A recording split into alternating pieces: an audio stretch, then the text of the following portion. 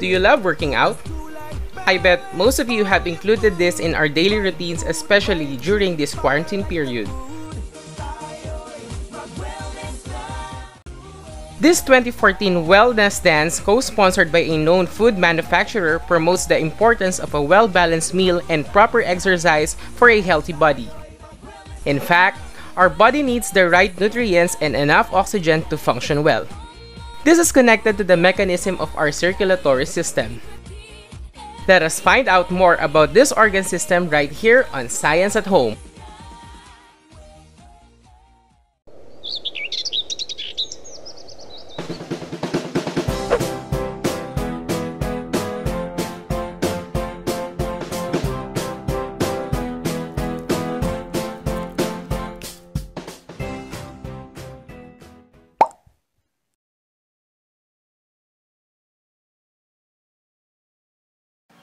Hi everyone, welcome back to Science at Home, and for today we'll be having our discussion of another human organ system, and that is the circulatory system.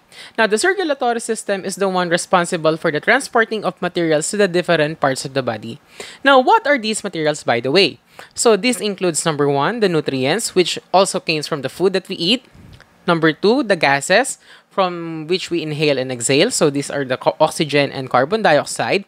And number 3, we have the metabolic waste. When we say metabolic waste, these are the excess products from the different body functions. So, best example of this is the urine, which includes the excess water and salt. Now, within the circulatory system, this involves 3 different major organs. So, what are these organs, by the way? So, the first one is the blood, or is considered as a circulating fluid in which it carries the different materials. Number 2, we have the heart, or the pumping organ or the pumping muscle that pumps the blood to the different parts of the body. And number 3, we have the blood vessels which carries the blood to the different parts of the body. Now, let's try to begin first with the heart. Now, the heart, as you can see in this diagram, is denoted in blue and red colors. So, last time, as you can recall, there are 2 types of blood, which are the deoxygenated blood or the oxygen-poor blood, and the oxygenated blood or the oxygen-rich blood, which is denoted by the blue and red colors respectively. So, the different parts of the heart are denoted by the blue and red colors, in which it denotes what type of blood it carries. So, either a deoxygenated blood or an oxygenated blood. So, let's try to begin first on exploring the different parts of the heart one by one.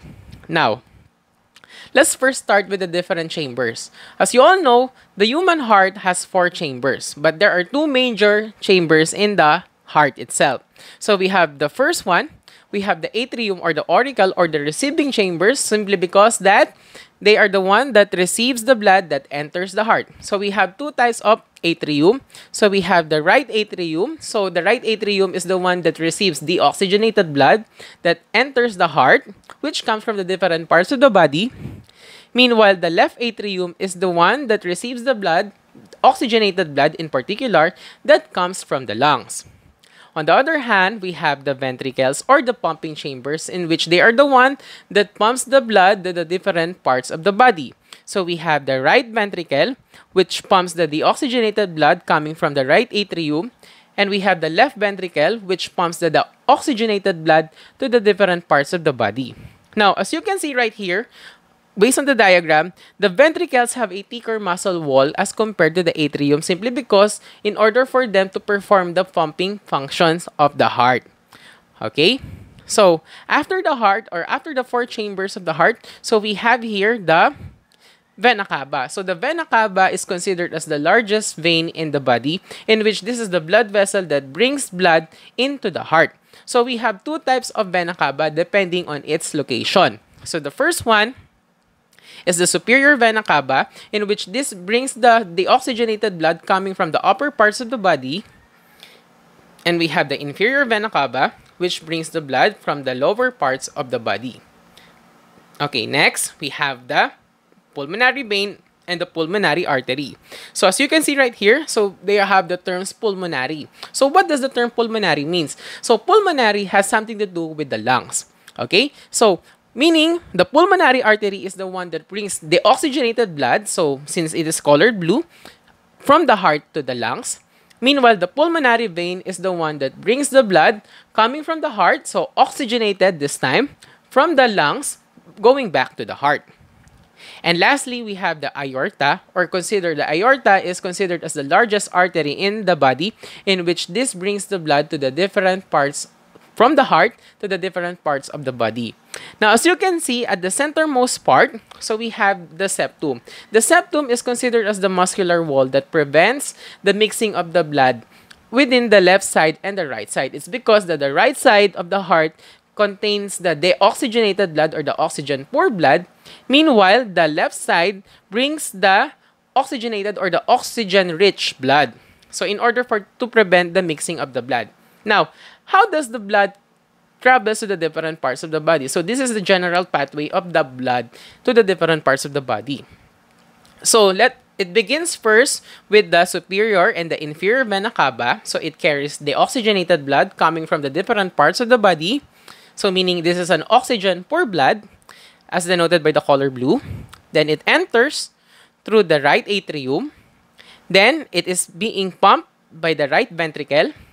Then, after the right ventricle, it is pumped through the pulmonary artery.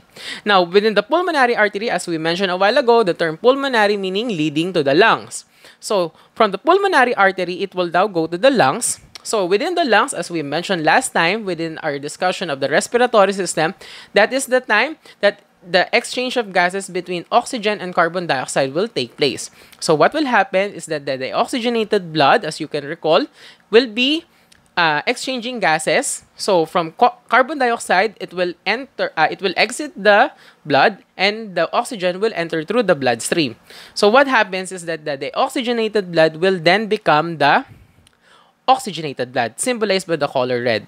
So, from the lungs, it will now go to the pulmonary vein, leading to the heart once again, as it enters through the left atrium. Then, from the left atrium, it will now pass down to the left ventricle, and the left ventricle will then pump the oxygenated blood, rather, to the aorta, and the aorta will bring the oxygenated blood or the oxygen-rich blood to the different parts of the body. Now, what happens is that the body cells or the cells of the different body parts contains capillaries as well, in which there will also be exchange of nutrients and gases, or the exchange of materials. So, what happens is that as it carries oxygenated blood, the oxygen will then be used by the different body cells to perform different body functions. And as a return, it will produce a metabolic waste, which includes excess water and carbon dioxide, which then the oxygenated blood will then become an oxygen-poor blood, which will then return as an deoxygenated blood, and the cycle will return once again. Now, that's all within the general pathway of the blood. But this time, let us go to the different blood vessels. Now, the blood vessels, as we mentioned a while ago, so this is the one that carries the blood to the different parts of the body. Now, there are three types of blood vessels depending on their location and what type of blood it carries. So, as you can see, it is still denoted by a red and blue color. So, meaning it is different in terms of the type of blood it carries. So, the first one, we have the artery. So, the artery, as you all know, is denoted by the color red. So, meaning it carries oxygenated blood. And it brings blood away from the heart to the different parts of the body. So, the clue right here is that artery starts with the letter A. It's A means away from the heart. Then, what happens is that another type of blood vessel is the vein, or as the blue color indicates, meaning it is it carries the oxygenated blood from the different body parts inside or towards the heart. Okay? Then as you can see, between an artery and a vein are very small or smaller blood vessels, okay, which leads to the capillaries. Now, the capillaries, okay, as you can see, I indicated it using the violet color, meaning it's the place where the exchange of materials takes place. So, it can be either the nutrients or even the gases. Okay? So, as the distinction, you can see right here, this is a microscopic view of the blood vessels. So, this one is the artery, which contains a thicker wall. Meanwhile, the vein has a less thick wall. Okay, what is the reason for this? Okay, it's because the artery is the one that carries blood coming from the heart, so therefore it must have a thicker wall in order to withstand the pressure of the blood coming out from the heart. Okay? Now, this time, let's go to the blood itself or the circulating fluid. Now, as you can see right here, the blood is composed of two different parts. We have the liquid part and the solid part. Now, majority, the blood itself is a suspension or it's a type of mixture in which it has different size of particles dissolved in it. But not necessarily dissolved, but rather somewhat not uniformly distributed on it. So let's begin first with the liquid portion or what we call the plasma. So if we will try to separate, later I will show you the different components of the blood when it is separated. So the plasma is also known as the pale yellow fluid in which most of the blood cells are suspended. Okay, then the remaining parts of it are the blood cells itself. So there are three types of blood cells. So first we have the red blood cells or the erythrocytes, erythro meaning red. Okay, so red blood cells due to the substance or the compound called hemoglobin. Now the hemoglobin produces or gives the red color to the blood. Okay, then the erythrocytes, as you can see right here, or the red blood cells, is the one that carries oxygen and nutrients to the different parts of the body. As you can see right here, red blood cells doesn't have a nucleus or they are unnucleated. Why they are so unnucleated? Simply because that in order for the red blood cells to carry more materials to the different parts of the body. Okay, then afterwards, we have the leukocytes, leuko meaning colorless or the white blood cells. So the white blood cells is the one responsible for fighting infections against foreign bodies that enters the blood. Okay? And lastly, we have the platelets or the thrombocytes. So this is the one responsible for the blood clotting or the one that helps when there is a wound or somewhat a infection or to prevent other scars, to prevent the outflow of blood itself. Okay. So, as I mentioned a while ago, so here it is. So, the plasma, as you can see, is composed primarily of around 55% of the blood volume. Then, the remaining 45% is around for red blood cells and only a little percentage for the combined white blood cells and platelets. Okay. Now, let us now go first on the different types of blood circulation. So we have two types of blood circulations, namely the pulmonary circulation and the systemic circulation. Now, the pulmonary circulation involves the heart and the lungs, in which it is the one responsible for the exchange of gases. Meanwhile, the systemic circulation is the one responsible or is between the heart and the different body parts, which is responsible for the distribution of the materials such as oxygen and nutrients. So a while ago, we have discussed already the general pathway of the blood in the heart and to the different parts of the body. Now, a special type of circulation is what we call the coronary circulation. Now, the coronary circulation is the one that provides the nutrients or the nourishment to the heart muscle itself.